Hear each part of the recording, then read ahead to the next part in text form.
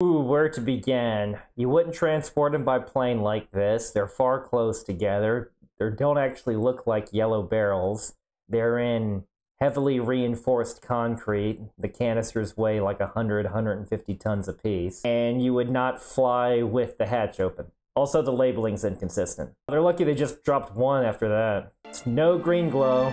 Even if you did have radioactive waste underwater, the effects would be minimal because water is such a good absorber of radioactive dose. Oh, what? Now it's got... I bet that's a nuclear submarine. It's gonna drink the nuclear weapons or something. Just wanted to go party at the beach. Okay, you do you.